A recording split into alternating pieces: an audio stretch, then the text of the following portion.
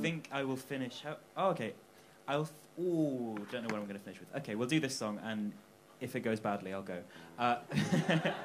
So this is one that I've rewritten for an advertising campaign. They haven't actually picked it up yet, but fuck them.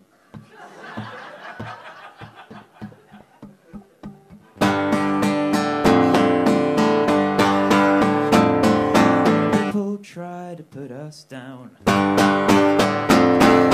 just 'cause we're dogs in a pound.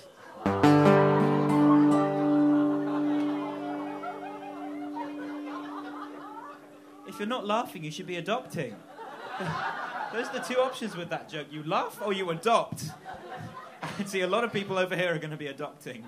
I'll finish with, I had to go busking. A little kid, I don't know if you've ever tried busking, but particularly small children, fucking mind blown by someone playing a musical instrument, right? So this little kid was walking past me with his dad, and he was about 2 years old. He was walking, talking, doing all the things a kid should do, right? Happy, healthy child.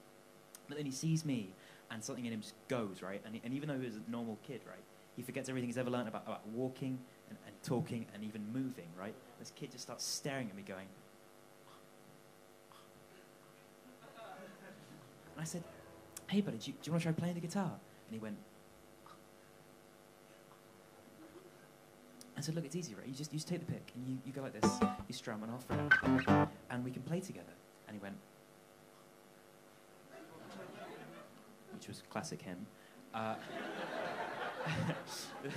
He did actually take the pick, and I could see this light going on in his eyes. You know, we were communicating between the generations through music, and it was a beautiful moment, right? And he came up to me, and he went like this.